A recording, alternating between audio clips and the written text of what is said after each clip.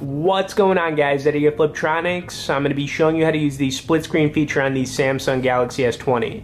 Okay, so unlike Apple, Samsung makes it so easy to use this feature. Now, it's pretty cool because you can multitask and do more than one thing at a time, but in order to get this going, you don't need to go into your settings to do anything fancy or anything like that. You just need to, check your most recent open tabs here. And when you do this, you can literally slide over, and what you want to do is tap on the icon that's going to be up top. Now, this feature doesn't work for everything, but it does work for a lot of different apps. But you want to tap here, so we'll use the Play Store as an example.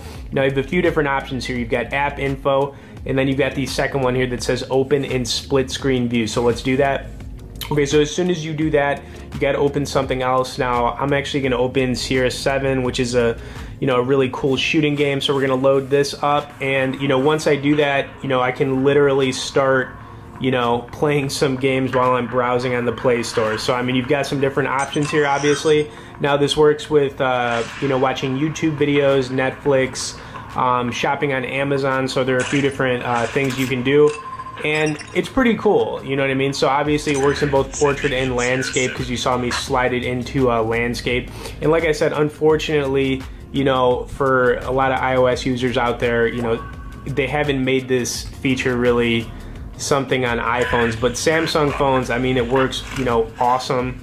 And obviously now I'm into some gameplay here while I'm checking for some other games on the Play Store. Anyways, if you want to get out of split screen view, you would just do this, just kind of like slide it over. It'll put it back into full screen view for you, and that's basically it, guys. But like I said, this is a cool feature that I always use on Samsung phones. It's very easy to start using it, so I do recommend it for anybody out there who's grabbing this S20. This is a very fresh phone, and definitely excited to be doing some more videos on it. All right, if you guys could smash the like button, subscribe to the channel if you haven't, and we'll see you in the next one.